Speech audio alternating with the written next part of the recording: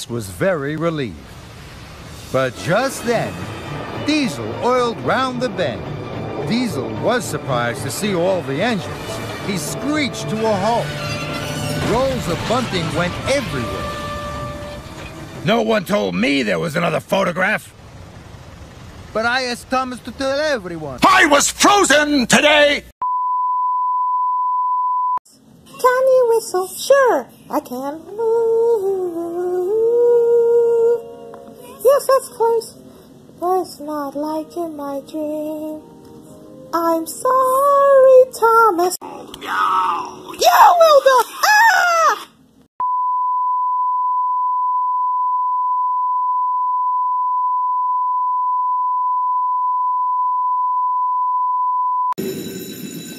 We need to do something muscular, like Biggie versus Tupac.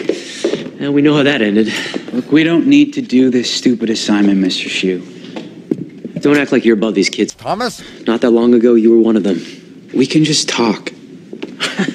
Unless you have some stunning new revelation about why you kissed my bride-to-be, I've already heard everything you have to say. Besides, I don't think you could take it. I can take it.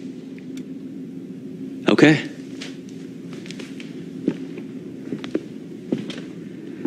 I put you in charge of the Glee Club. Thomas? Not because you were a national champion, and not because you were qualified with something like a teaching degree, or even a single college credit for that matter. I gave you the Glee Club because you were lost. You just got dumped by your girlfriend. You haven't helped anyone. And the real truth is, I just took pity on you. Wow. Yeah. You wanted to talk. Yeah, I did, but I didn't. So I put all this trust in you so that you can get back on your feet. And what do?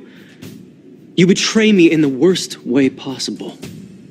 You broke the code of a brother. Thomas? I know that. Okay, and I'm so sorry. Sorry's not going to cut it. So start thinking of some of the nastiest music feuds you can come up with, because we are doing this assignment, and I'm going to kick your